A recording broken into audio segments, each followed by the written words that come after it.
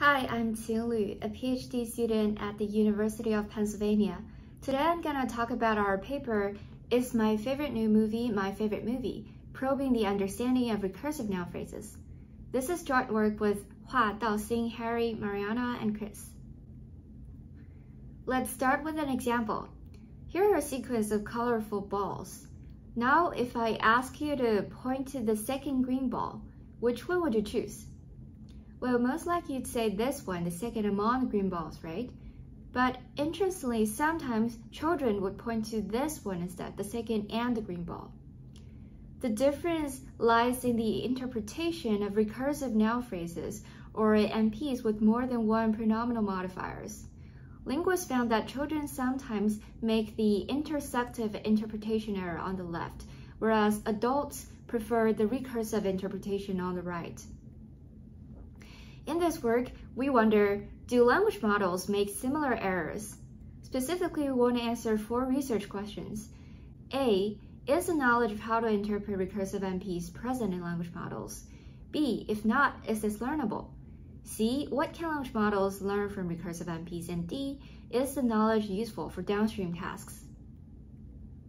As a spoiler, our short answers are no, yes, linguistic features, and yes. Now, if you're interested in how we found those answers, I invite you to continue watching. To address the understanding of recursive NPs, we designed 3 task formats: single-premise textual entailment, multi-premise textual entailment, and event plausibility comparison. In the formalization, we're going to use the following notations. A canonical recursive NP consists of the determiner, modifier 1 and 2, and the noun. And for the first 2 tasks, we also need a sentence prefix called P, which could be this is, he is, or she is, etc., depending on the context. Now let's formalize the first task, SBTE. It has the same format as the conventional NLI task. Given a premise and a hypothesis, determine if the former entails the latter. In our case, a regular expression representation of the example looks like the premise contains the prefix and the original NP, and the hypothesis contains the prefix and one or none of the modifiers and the noun. So for example, this is my new favorite movie does entail this is my favorite movie, whereas this is my favorite new movie doesn't.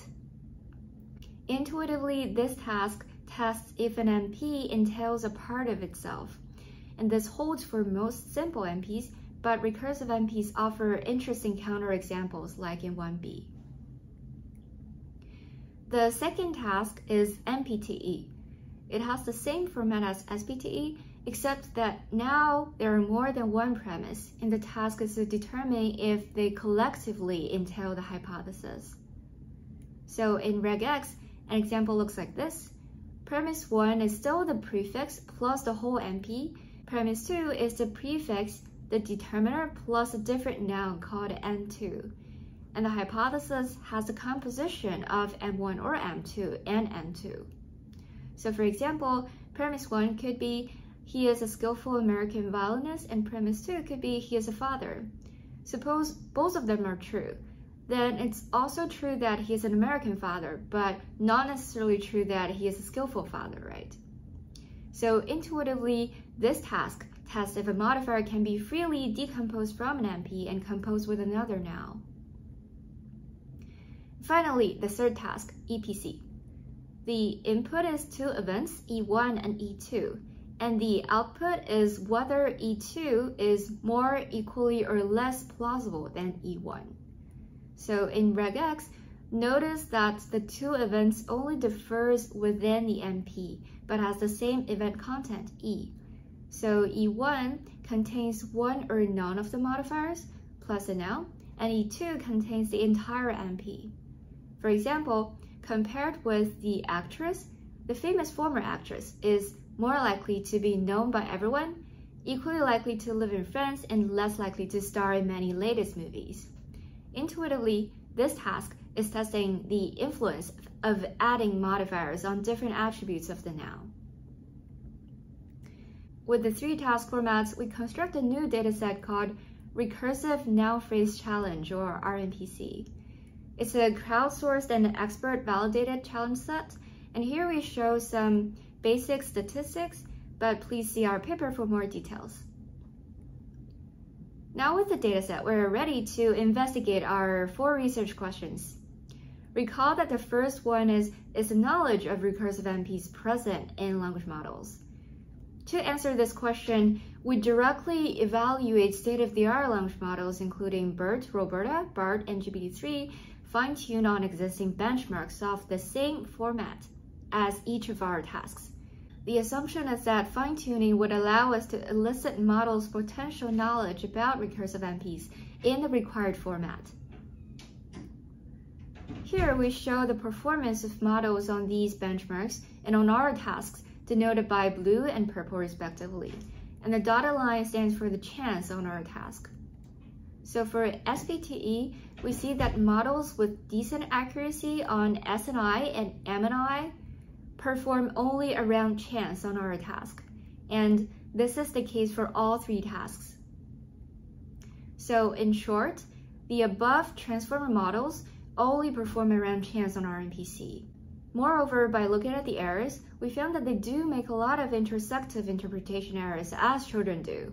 We invite you to take a look at the interesting qualitative examples in the paper. With that, our answer to question A is no. Now let's move on to question B. Is the knowledge learnable? Well, why are we asking this question? A lot of times when a model fails on a challenge set, we don't know if it's the fault of the model or simply the data.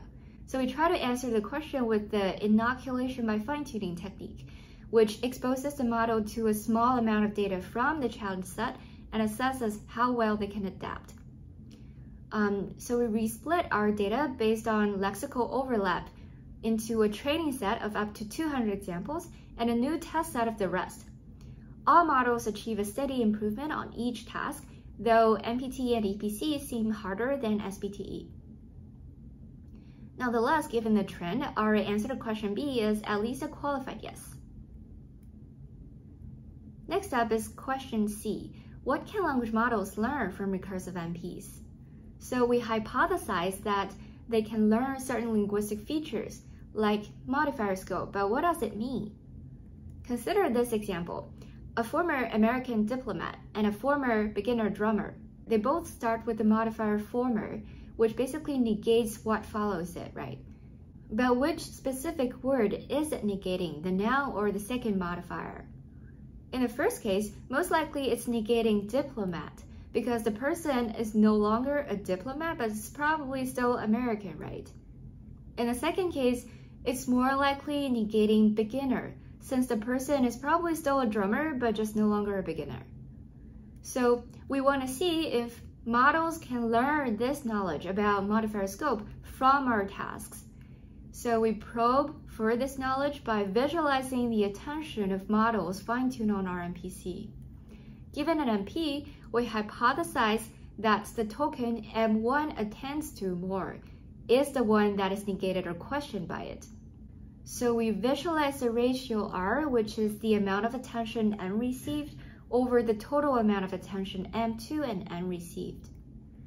We plot the distribution of R when alleged is the M1. The x-axis is the magnitude of R from 0 to 1 divided at 0.5, and the y-axis is the frequency of R. It appears that alleged attends more to either M2 or N, depending on the MP. We highlight a few interesting cases here. On the left half, it's questioning antique in alleged antique bowl, since the object is still a bowl but just may not be antique. But on the right half, it attends more to criminal in alleged male criminal, since the person is most likely male but may not be a criminal. There are also some ambiguous cases in the middle. For example, an alleged ruthless criminal may neither be ruthless nor a criminal, so alleged is probably questioning both. Other modifiers like counterfeit and fraudulent show different patterns. Feel free to check out the examples yourself. In summary, our answer to question C is, from our MPC, models can learn relevant linguistic features like modifier scope and modifier semantic category, which we elaborate in the paper. Finally, question D, is the knowledge useful for downstream tasks? The short answer is yes. Models trained on RMPC can achieve decent zero-shot performance on an extrinsic harm detection task compared to strong baselines including GB3. Please see the paper for more details.